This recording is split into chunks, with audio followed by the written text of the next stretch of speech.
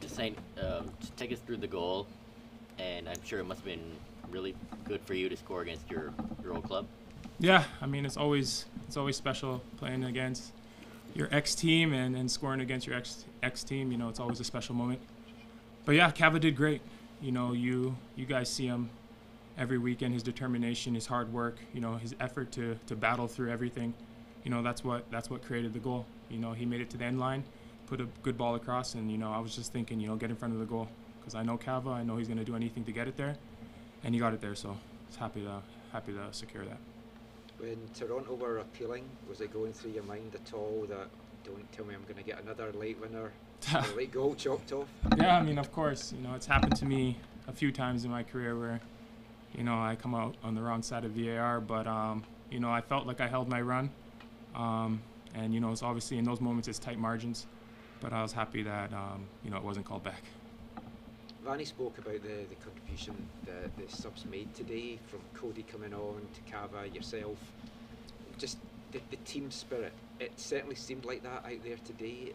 What's the mood been like in the build-up to these games? Vanny's talked about he knows that there's pressure. He's trying to keep it away from the players, but how much have you guys been feeling it? I mean, pressure's not always a bad thing. You know, sometimes your back has to be against the wall, and you got to feel that, you know, now's the time to get results. And that was the attitude all week. You know, it wasn't a passive week. Guys were fighting, guys were aggressive, guys were battling in training, and that intensity carried over into the game and got us 3 points tonight. That's something that Jake mentioned, that the first week of you know, you guys being off was a really intense training.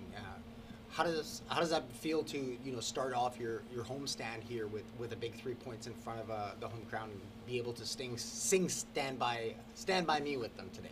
It's huge. You know, our home form has been great, you know, dating back to last year. And we get results at home, and we continue to get results at home.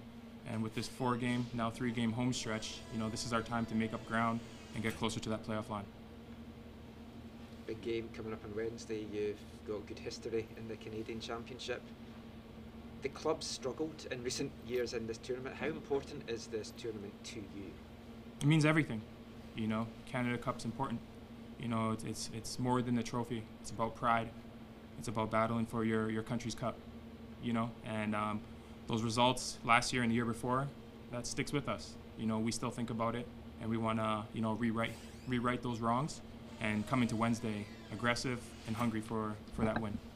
What are you expecting from Valor? The last couple of games, they put 6 goals past Ottawa, but then they were blanked at the weekend. They've talked about they want to come here and not just sit back, they want to attack you guys. Do you think it's going to be a kind of end-to-end affair? I mean, it's always going to be tough. You know, to Valor, this is the biggest game of the year. You know, but for us, it's the biggest game of the year as well. So we're coming into that game with that same mentality. We're not going to make it easy. We're not thinking, oh, this is a CPL team or whatever. We're coming in to win this game.